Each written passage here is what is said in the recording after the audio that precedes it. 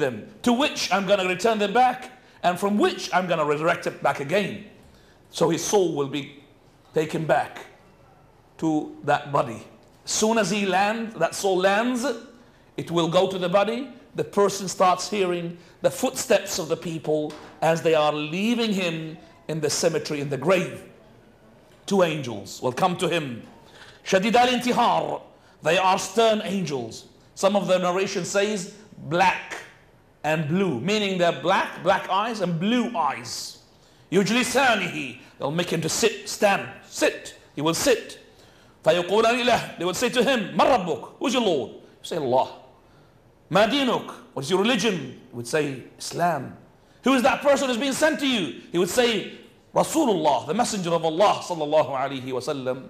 They would say to him, what is your knowledge? He'd say, I read the book of Allah and I believed in it. Then they will start asking him again and again. And this is آخر فتنة تعرض على المؤمن. So the last fitna, trial that the believer will be exposed to.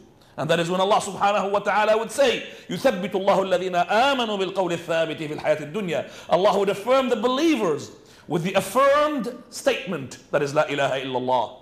Muhammadur Rasulullah. My Lord is Allah. My religion is Islam. My Prophet is Muhammad sallallahu alaihi wasallam. My knowledge is that I've read the Quran. Those are the four answers you're going to keep repeating and keep repeating. And Allah subhanahu wa ta'ala would reward you for that. And you will have a plenty of reward we're going to be talking about later on.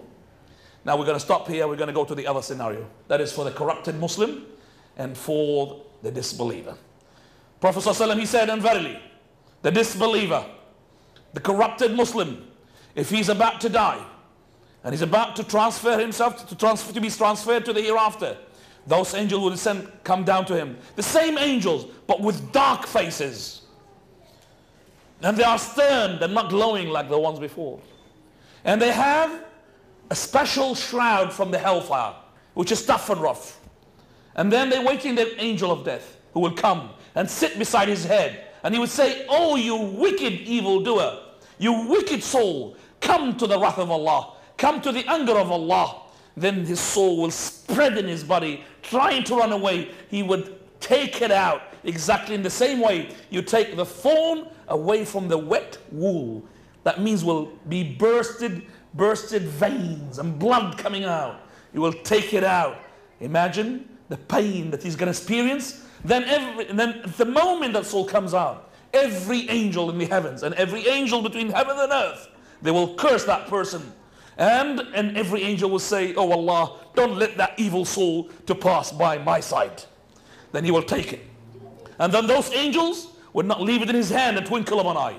They will put it into that very tough and rough shrouding from the hellfire. And a bad smell comes to it, like a bad dead flesh. And rotten, stinky smell, which is the worst you could find on the face of the earth. And they ascend with the soul. And as long as many angels they pass by, they would say, who is this wicked old soul? They say, so-and-so, the son of so-and-so, with the worst of his names, that he was known with it in this dunya, until they reach to the first heaven, that is the worldly heaven. They will ask permission to pass. They will not give him permission to pass. And here the Prophet ﷺ recited the words of Allah, where he said, لا تفتح لهم أبواب السماء ولا يدخلون الجنة حتى يلج الجمل في سم الخياط. That is, the heavens will not open for them. This heaven will not open for them. And they will not enter paradise until the camel goes through the eye of the needle. Can you imagine that? Can you have a camel going through the eye of the needle? This is a saying, we say it for impossible. It's impossible for them to enter paradise. When Allah subhanahu wa ta'ala, He would say, اكتبوا كتابه في سجين. That is, write the book of this person into Sijjin. What is Sijjin? The lowest of the lowest. The lowest of the earth. One of the interpretation of Mujahid, the interpretation as well of At-Tabari, he says, Sijjin, the seventh earth. That's looking seventh heaven, we've got the seventh earth. In the lowest of the lowest. There, write his book. Then he would say, return his soul to the earth from which I have created, to which I'm going to resurrect back again, and from which I'm going to do again. and then his soul will be dropped down from the heavens, just like dropped to his, exactly in the same way that Allah subhanahu wa ta'ala describes the person who commits shirk. وَمَنْ يُشْرِكْ بِاللَّهِ فَكَأَنَّمَا خَرَّ مِنَ السَّمَاءِ فَتَخْطَفُهُ الطَّيْرُ أَوْ تَهْوِي بِهِ الرِّيحُ فِي مَكَانٍ سَحِيقٍ. That is, he who disassociates or he associates anybody, any partner, any rival with Allah subhanahu wa ta'ala in shirk, he's like had dropped down from the heavens, so that birds would snatch him, or the wind will take him away and put him in a very far, deep valley. So his soul will come to his body. And as soon as the soul joins the body, he would hear the people in the graveyard leaving him. Two angels will come to him. They are shadid al-intihar.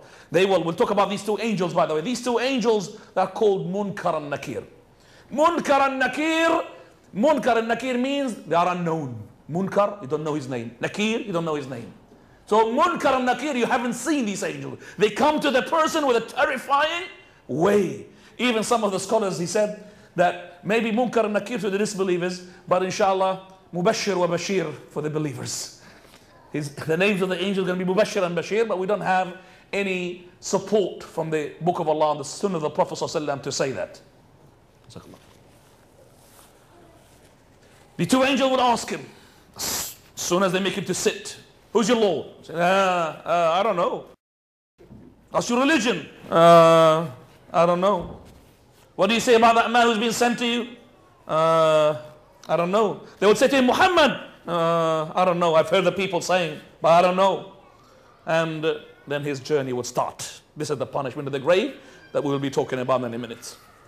Ibn Majah narrates from the authority of Abu Hurairah that the Prophet ﷺ, he said, when the person is about to die, the angel will come to him. If he's a righteous man, then the angel of death would say, "Oh, you righteous soul, come out of this righteous body. Come out, praiseworthy.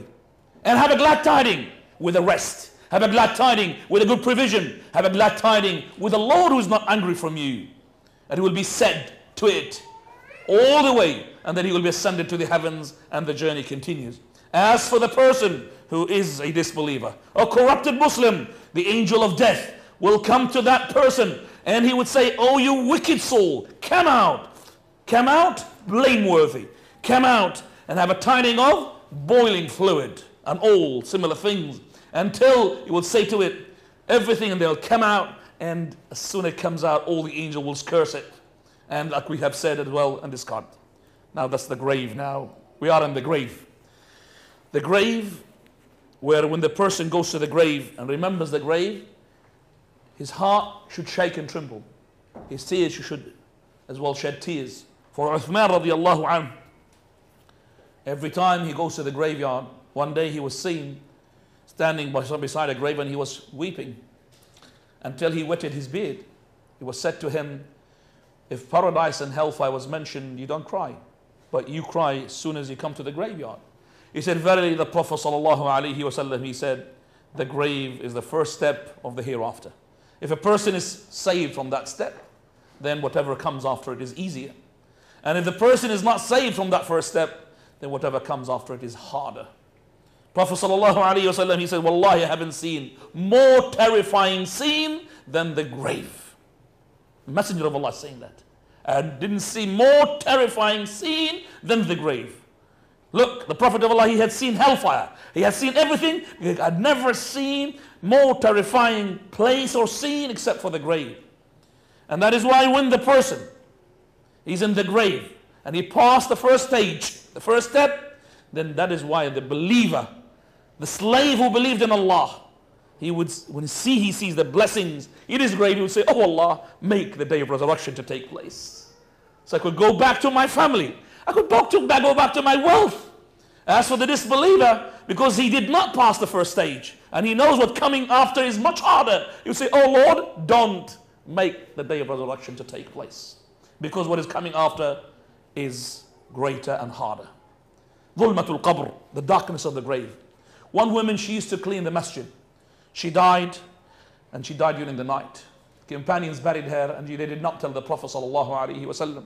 The Messenger of Allah on the next day, he sees that the woman, she's not there, she's not cleaning the masjid. He asked, he said, "Messenger of Allah, she died last night and we hated to disturb you, so we buried her."